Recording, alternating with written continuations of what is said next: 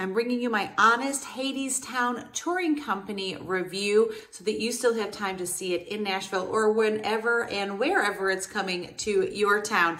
Hey friends, it's Sami from the Sami Cone Show, and I've become known for some of my honest but kind reviews, especially when it comes to movies and touring theater productions, and this is going to be no different. Now, if you watched my honest review of the Oklahoma touring show, you know it was less than stellar, mostly because it caught me so off guard, and that's why I wanted to share what I did. Now, with Hadestown, I've heard of the musical. I had never seen it and only knew a little bit of the backstory, that it was basically kind of a Greek fable of sorts put to music. And so when we walked in, I purposely tried to stay blind, but really the atmosphere was different. From the moment that the lights went down, people were screaming, cheering. Hermes, the main character, walked out and people were just like beside themselves. Now, I think there's two reasons I later found out, but again, just the timbre of the room was different. You could tell this almost had kind of a cult following, almost like a Rent. It had that atmosphere to it that was palpable. And what initially scared me was that this was still kind of a one room, if you will, a one set play. And Oklahoma was very much of the same thing, and it did not work to its advantage. There was one moment in the second act where the walls kind of opened up and expanded a bit and then closed back again. So there was a little bit of a differentiation, but still the space was used so well. It was an enhancement, not a detriment. Plus, there was a six-piece, technically seven-piece, but six-piece on-stage band that was split on the two sides of the set. There was a cellist, a violinist, and an incredible trombone player on one side. The keys player, who was also the musical director, who was so talented, guitar player, and I'm going to forget, oh my goodness, what was the last, a bass player, excuse me, a bass player. The music, let's just go there. And there was a drummer or a percussionist, but they were behind stage. I've heard on the Broadway version that when the train, there's kind of like a front of a train that's on the set that opens up when Hades comes out, or when you kind of go back and forth to the underworld. And in the Broadway version, when that front opens up, the percussionist is actually behind there, so you can see them. But we didn't get to see the drummer until the very end. I feel like I don't want to undermine by just saying drummer, because I know there was other percussion going on. So percussionist, we'll keep it at that. But to have the band on stage, really almost interacting with the characters was powerful. You got to see just how talented they were in addition to hearing it. The whole music sound had really a jazz, New Orleans. If my husband was talking, he'd give you a better description, I'm sure.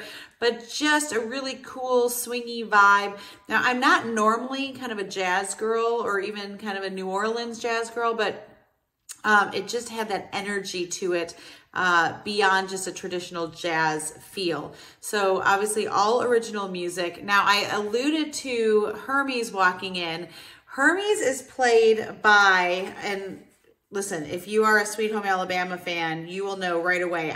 We were up in the tier, so I couldn't see his face, but I could just tell by his voice, the way he carried himself. If I say the line, "Do we know, Bo?" Does that ring a bell? Well, Nathan Lee Graham, who was Frederick, and I'm going to forget his name, but he was Reese Witherspoon's mentor. She was his protege in Sweet Home Alabama. Oh my gosh, he was fabulous, fabulous, fabulous. The cast was just insanely talented. Now, Hermes was really our kind of narrator throughout, and yeah, it was just had such a cool vibe, and the way he carried himself and his voice, and Nathan was incredible. So the real interesting part was the juxtaposition between the two main characters. Orpheus, played by, now I'm going to, Chibueze Ihuoma. He's a Nigerian actor, and I want to make sure that's who played it. Yes. And then Hades, who was played by Matthew Patrick Quinn. Now, I admit, I kind of stalked him after the show because I learned that he originated the voice of several Disney villains on Disney Cruise Line, including Scar, who else? Scar, Jafar, and Captain Hook. I mean, the bass of this man's voice was otherworldly, again, pun intended.